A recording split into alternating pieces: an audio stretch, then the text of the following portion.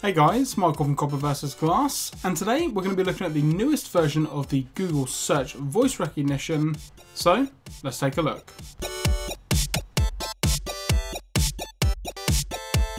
Okay guys, so the first thing you want to make sure that you've got is the latest version of Search by Google, and also make sure that your Google Play services are fully updated as well.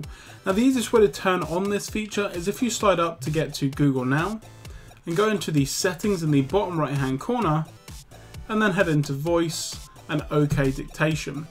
Now the normal options that you would see in here is from the Google Search app, so you can have that switched on, which is normally switched on anyway, but now you've got the option to do it from any screen and also from the lock screen.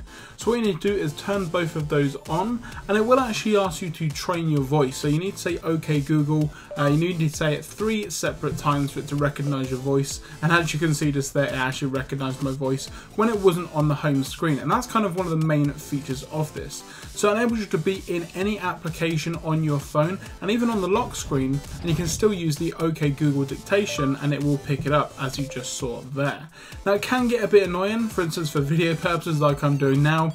If I want to talk about the OK Google feature, it's then going to launch it and sometimes not, as you can see there. So I'm just going to give you guys a quick example of if I go into Google Plus and say OK Google, what's the capital of China? And you can see there that it does it straight away from within the Google Plus application, and this also works if you're doing some other things. So if I head into YouTube for instance and watch a video. Hey guys, Michael from Copper. Again, if I just say OK Google, how tall is the Empire State Building?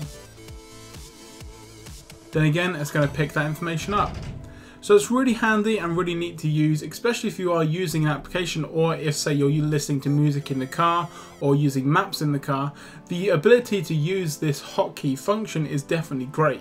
Now it also works on the lock screen, but unfortunately not when the phone is locked. So if I just lock my phone now and say OK Google, you can see that unfortunately it doesn't do anything. So it's not necessarily like the Moto X with the assistive touch or the touchless controls as it's known, but it will work if you actually put it onto the lock screen. OK Google, what's the capital of France?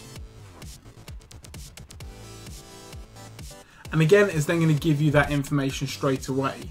So this is just a quick look at the newest update for Google Search. It is rolling out individually to people's devices, so even if you do have the latest version of Search or even the latest version of Google Play services, it will be device specific. It's been out now for about a week, maybe even 2, and I've only just got it on my Nexus 5, hence why I'm bringing you guys the video now.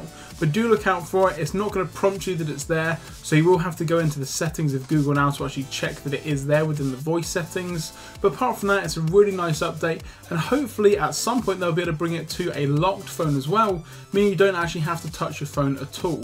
But for the meantime, this is the best we've got, and you can't necessarily complain. I'm Michael from Copper vs Glass with a quick look at the updated voice functionality of Google Search, and I will catch you guys in the next video.